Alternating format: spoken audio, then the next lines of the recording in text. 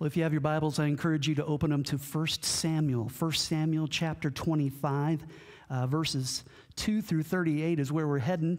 We're going to break it up throughout the message, but we'll also have the words up here on the screen. 1 Samuel's in the Old Testament, so if you're hanging out in books that go Matthew, Mark, Luke, and John, you need to hang a left, okay? Hang a left. It's in the Old Testament. Well, this is 1 Samuel chapter 25, beginning in verses 2, going through verse 4. Now there was a man in Maon whose business was in Carmel, and the man was very rich, and he had 3,000 sheep and 1,000 goats. And it came about while he was shearing his sheep in Carmel. Now the man's name was Nabal, and his wife's name was Abigail. And the woman was intelligent and beautiful in appearance. But the man was harsh and evil in his dealings, and he was a Calebite. The David heard in the wilderness that Nabal was shearing his sheep. All right, so our text starts off with three people. One is a beauty, one is a beast, and one is a would-be king, okay?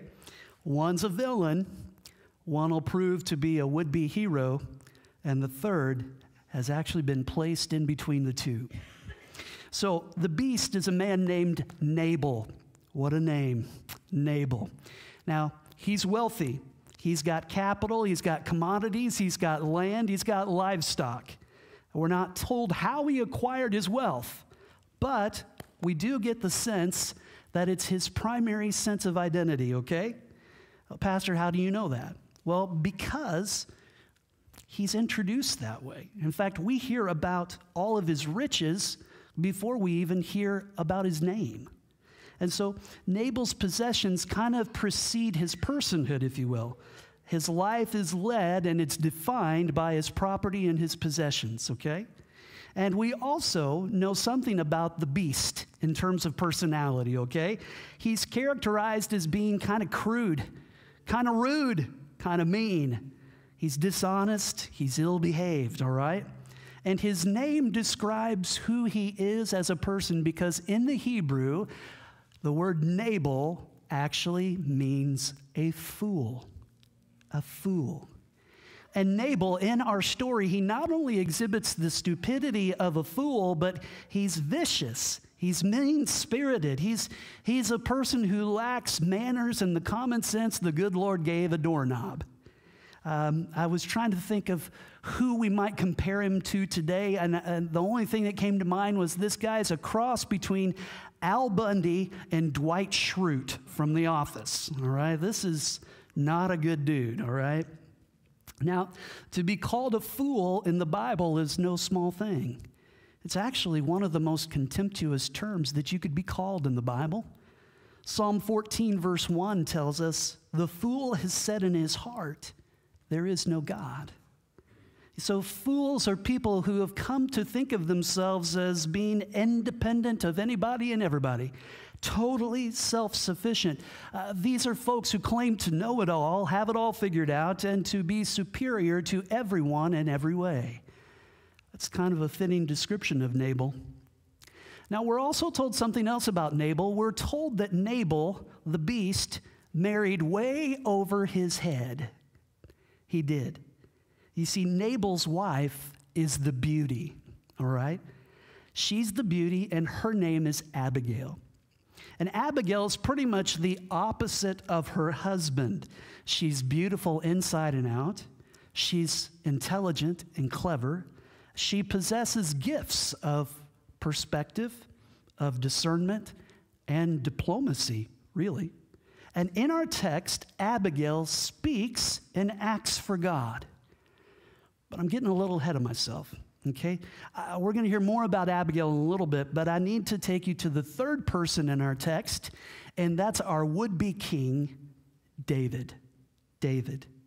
And as David enters this scene, we find him actually at a pivotal point in his life. You see, David, at this point in his life, he's on the move. He's living in caves. He's running for his life in the wilderness. Why? Because King Saul wants him dead, okay? He's pursuing him with all speed and with no small amount of wrath. Now, one of the things that I believe David learned in this season of his life is the importance and the value of community, of having people around him. And so what he did was he began to draw together kind of a ragtag group of people, and the number soon swelled from 400 to 600 people, and that didn't even include the wives and the kids, all right? Now, I need to let you know, though, this group that David assembled around him, Pam, they're not the cream of the crop. They're not. Ted, it's more like the bad news bears. That's what we're talking about here, okay? 1 Samuel 22, verse 2, gives us kind of the makeup of the group. The text tells us that they were in debt, they were in distress, and they were discontented. That is not a good trinity of things to have. This is a group who either couldn't or didn't want to make it in society. Yeah, these are the type of people, if I can put it this way, these are the type of people Garth Brooks was singing about when he sang, "I've got friends in low places," okay? That's these guys. But under David's leadership, they've actually kind of been turned into somewhat of a well-organized guerrilla warfare type of fighters. And they actually play an unofficial role of neighborhood watch. Neighborhood watch group, okay? So at the time, you need to understand the wilderness, that's kind of a high crime district. You didn't really want to be in it very often.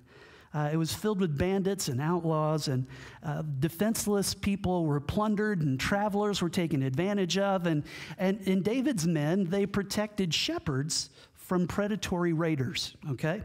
And among the many people that David and his people helped was actually Nabal. And so let's keep going in our text, okay? David heard in the wilderness that Nabal was shearing his sheep. So David sent 10 young men, and David said to the young men, "Go up to Carmel, visit Nabal, and greet him in my name, and thus you shall say, 'Have a long life. Peace be to you, and peace be to your house, and peace be to all that you have.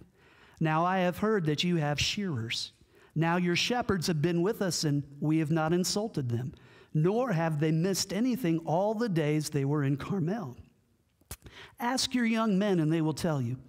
Therefore let my young men find favor in your eyes, for we have come on a festive day. Please give whatever you find at hand to your servants and to your son David." Okay, so the text tells us it's time for sheep shearing, all right? This is obviously kind of the equivalent of harvest time for farmers. This is time to cash in on your investment, so to speak. It's a time for hospitality amongst the people, and a time of generosity and goodwill. It was a time for them to share blessings with other people, okay? So David sent approximately 10 of his men to talk with Nabal about his men's need for food and clothing. And as David saw it, Nabal wouldn't have had as many sheep to shear if it hadn't been for he and his men protecting them this whole time. But remember who we're dealing with. We're dealing with Nabal, and Nabal's the beast, okay? Let's go on in our text. Verse 9. When David's young men came, they spoke to Nabal according to all these words in David's name. Then they waited.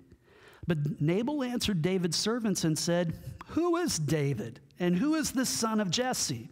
There are many servants today who are each breaking away from his master. Shall I then take my bread and my water and my meat that I have slaughtered for my shearers and give it to men whose origins I do not know?" So Nabal approaches this request like an unrepentant Scrooge, Ebenezer Scrooge. He throws hospitality, throws generosity out the window, okay? He lumped this would-be king with all of the desert bandits and outlaws out there who are always looking for a handout.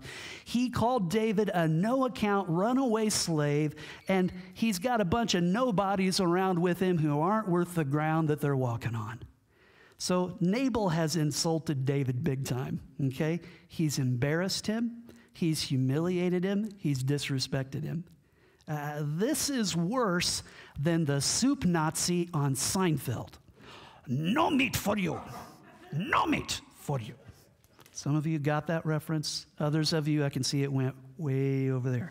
Well, that's okay, because that's not a main and plain thing at all. So anyway, okay, back to our text, verse 12. So David's young men retraced their way and went back. And they came and told him according to all these words. David said to his men, each of you gird on his sword. So each man girded on his sword, and David also girded on his sword. And about 400 men went up behind David, while 200 stayed with the baggage. All right, there's no doubt whatsoever of David's intentions here, right? Yeah, I mean, in the heat of the moment, in the heat of his anger, he's making a decision that has the potential to have lifelong consequences, right? And so here in the wilderness, we discover David with a real problem, all right? In 1 Samuel 24, David had experienced a tremendous victory in showing mercy and grace to King Saul. He's going to do it again in chapter 26 when he's got the opportunity to kill him again, but he shows him mercy. But sandwiched in between 24 and 26, here is chapter 25, and in 24 and 26, David's the restrainer. But here in 25,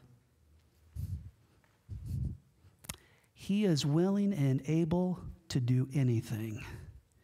He's bent on killing Nabal, and he's willing to do it because of his insults. It's almost as if Nabal's attitude and actions provoked something that was inside of David. And here we see a troubling inconsistency. David refused to harm the anointed king, but he's perfectly willing to murder an ordinary citizen. And we're seeing something here in David, perhaps for the first time. We're seeing that David's a dangerous man. David's to be feared. David actually has the potential to be a villain. And the people all around him at this point in his life, they know it. Because he's leading a group of guys that would make any biker gang look like a bunch of softies, okay? And so in this moment, we discover that David actually has a dark side. That he can show mercy and grace to someone in one moment, and in the next moment, light into them with all rage and anger. And honesty compels us to admit, we probably do too. You see, loved ones, without the ruling influence of the Holy Spirit in our lives, there can be a duplicity about us that can show tenderness and patience to someone in one moment, and in the next moment, tear them apart. And you see, the line is usually crossed when it has something to do with a perceived assault on our egos or on our preconceived notions of importance. And when we're treated with disrespect or disdain, or when we're embarrassed and humiliated, it's easy to kind of lash out, isn't it? And this is especially true if the person who's doing the disrespecting we find in our minds to be someone that we view as being lesser than us, which is a big problem in and of itself. The speed with which we're able to respond without thinking can be frightening. And that's what happened to David. You see, his ego was bruised. He gave in to rage. And as he did, he lost all sense of his identity as the anointed of God. David was on the verge of becoming another Saul, out to get rid of anyone who threatened his status and role. You know, it's amazing how easy it is to be a king or a queen in one instance and a beast in another. But fortunately for David, Nabal not only had an intelligent wife, but an observant servant. We'll take you to the text, verse 14. But one of the young men told Abigail, Nabal's wife, saying, "Behold, David sent messengers from the wilderness to greet our master, and he scorned them. Yet the men were very good to us, and we were not insulted, nor did we miss anything as long as we went about them while we were in the fields." They were a wall to us, both by night and by day. All the time we were with them tending the sheep. Now, therefore, know and consider what you should do. For evil is plotted against our master and against all his household, and he is such a worthless man that no one can speak to him. The servant knows what David's capable of, and he knew he wouldn't be able to talk any sense into Nabal because, well, fools don't listen to advice. So instead, he goes to Abigail. And he told Abigail how Nabal had been his usual self with the servants of David, and he said that David's furious and he's on his way to settle the score. But then beauty intercedes. Beauty intercedes. And we can learn many things from her response, but I only want to focus on two today. You're welcome, just two.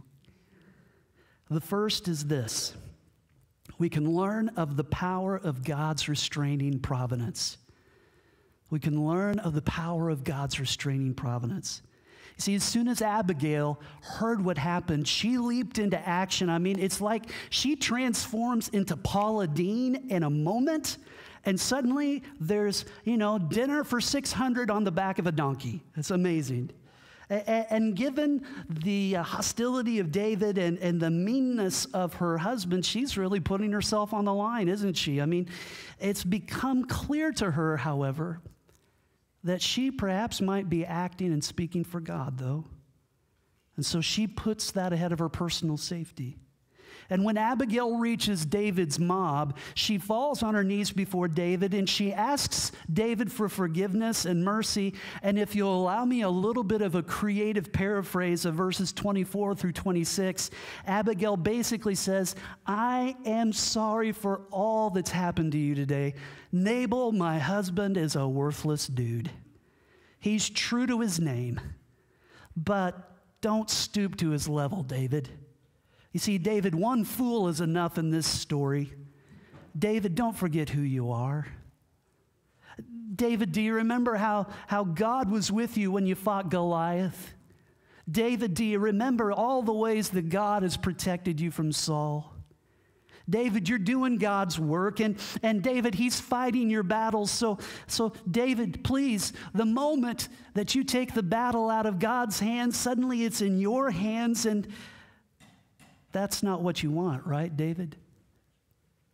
You see, David was within a cat's whisker of tarnishing his future with a stain that could never be blotted out. But Abigail intervened, didn't she? Or perhaps we should say God intervened through Abigail. Notice what Abigail says to David, and this is verse 26. Now, therefore, my Lord, as the Lord lives and as your soul lives, since the Lord has restrained you from shedding blood and from avenging yourself by your own hand, now then let your enemies and those who seek evil against my Lord be as Nabal. I recognize the word providence as kind of one of those big church words that sometimes leaves us scratching our heads. In many ways, God's providential care it reveals his prevenient grace, which is another church word that basically means his grace that goes before us.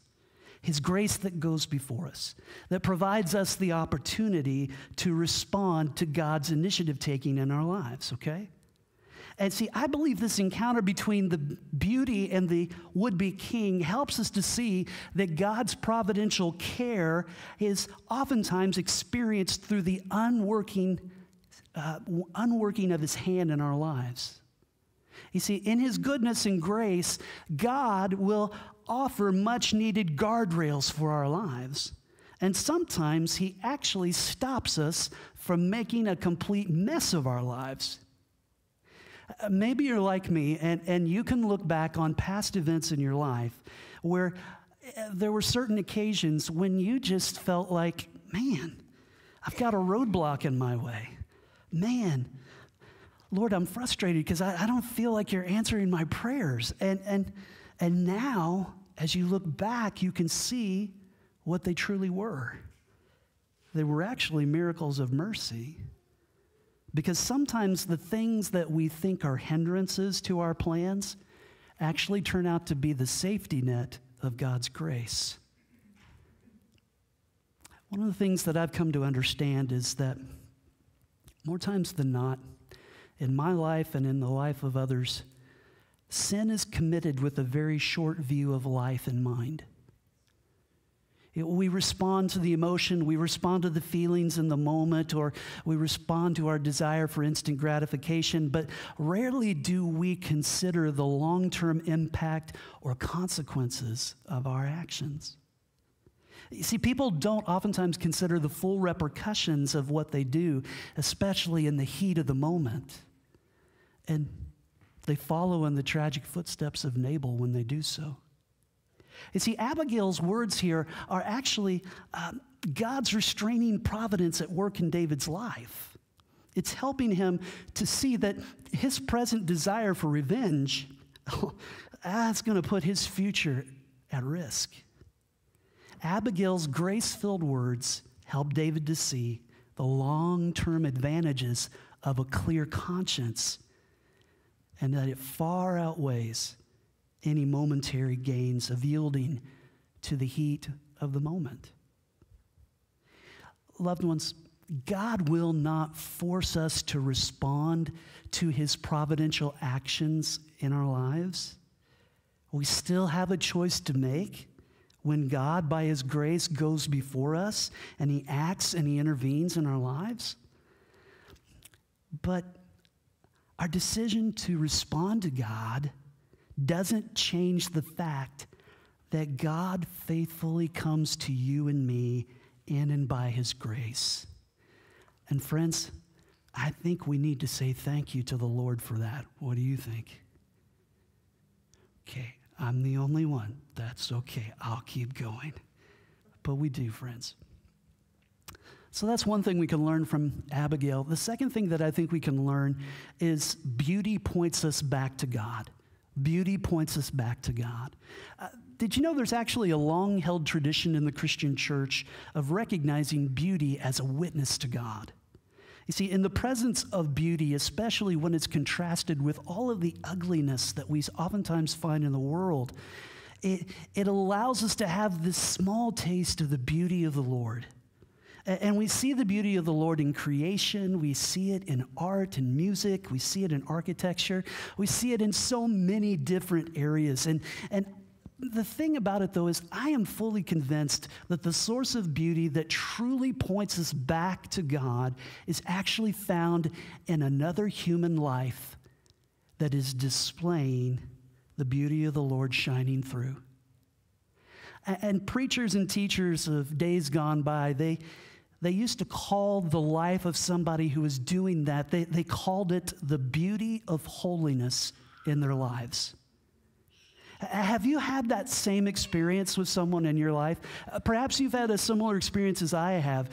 Someone offends us or we don't get what we feel like we deserve, and then our preoccupation with self-importance flares up and we're off to do something about it, usually something stupid, armed with self-righteous anger, right? And so we set off to defend our honor or avenge our hurt feelings, and we put our self-image back into proper order, and then we begin to say, well, I'm going to get even, or I'm going to get back, and then suddenly you're stopped in your tracks by something beautiful, like the laughter of a child, the objective perspective of an understanding friend, maybe even the heavenly melody of a songbird singing out your window, the majesty of a magenta sunset or sunrise. All of those and more are heaven-sent Abigails. See, God beautifully shines into our circumstances, and when he does, we find ourselves confronted with something quite other than what we were feeling and getting ready to do. And in those moments, we suddenly remember who we are in Christ as someone quite different than what we were feeling and planning on doing. See, loved ones, that's God's restraining providence. That is the beauty of holiness. And it's what we see happening in our text. If you go to verse 32, then David said to Abigail, Blessed be the Lord God of Israel who sent you this day to meet me, and blessed be your discernment, and blessed be you who have kept me this day from bloodshed and from avenging myself by my own hand. Nevertheless, as the Lord God of Israel lives, who has restrained me from harming you, unless you had come quickly to meet me, surely there would not have been left to Nabal until the morning light as much as one male. So David received from her hand what she had brought him and said to her, "Go up to your house in peace. See, I have listened to you and granted your request." See, up to this moment, David was full of himself, wasn't he? But through the beauty of holiness in Abigail, in her attitudes, in her actions, God helped David rediscover his true sense of identity and purpose. And see, it makes me wonder, is the beauty of holiness present in our lives in such a way that our attitudes and actions do that for others around us? You see, loved ones, the beauty of holiness in our lives, it can actually be a conduit of God's life-transforming grace in the lives of people all around us. Your Heavenly Father desires to partner with you to bring His salvation and His sanctifying grace into the lives of other people. Came across a story of two men who grew up best friends, though one was a little bit older. The two guys were Philip and Jim, and they did everything together. They bummed around together, they played together, they went to high school together, went to college together. After college, they actually enlisted in the army together, and Jim and Philip were both sent to Germany together during World War II, and they fought side by side. And during one particular really fierce battle, they were called to retreat, and as the men were running back, Jim noticed that Philip wasn't with him. And panic, as you can imagine, gripped his heart because he didn't know where his friend was. And Jim went and he begged his commanding officer for permission to go after his friend. And his CO said, "Are you stupid? That's suicide." But Jim disobeyed the order and he ran back into the gunfire, calling out Philip's name. And a short time later, he came back into the encampment holding a limp body. And Jim's CO reprimanded him and said, "See, it was a fool's errand. There was nothing you could do." To which Jim replied, "You're wrong, sir. You see, I got there just in time, and before he died, he said, 'I knew you'd come. I knew you'd come.'" Following in the footsteps of Abigail can be risky. But I'm telling you, in God's faithfulness and grace, somebody ran through the fire and stood in the gap for all of us. His name is Jesus Christ. Are we willing to follow in the footsteps of Abigail and of Jesus and to be used of God in the lives of others? Our story ends in a very surprising way. And if you turn your attention to verse 36, we find this. "Then Abigail came to Nabal, and behold, he was holding a feast in his house like the feast of a king. And Nabal's heart was merry within him, for he was very drunk, so she did not tell him anything at all until the morning light. But in the morning, when the wine had gone out of Nabal, his wife told him these things, and his heart died within him, so that he became as a stone. About 10 days later, the Lord struck Nabal, and he died." The beast meant a very tragic and unfortunate end, which reminds us of Psalm 14:1, "The fool has said in his heart, 'There is no God.'" But here we find God struck the heart of the fool. Loved ones, the next time you're tempted by a fool, I want to encourage you to look for God's beauty in the world around you. Don't be surprised if God's providential care turns out to be someone whose life demonstrates the beauty of holiness in your midst. I'm going to wrap this up. I just want to ask us, do you need to confess anything today? Has your life been more like the beast? A fool who lives as if there's no God? Do you need to confess that you've been demonstrating attitudes like the would-be king, full of yourself and acting out of a spirit of anger and vengeance? Do you need to commit your life fully to God? Do you need to offer a full consecration of your life to God, to his ruling presence and influence of the Holy Spirit, so the beauty of holiness can be produced within you? You know, we develop the beauty of holiness in our lives through a lifestyle of discipleship. Is that something you need to commit to or recommit to?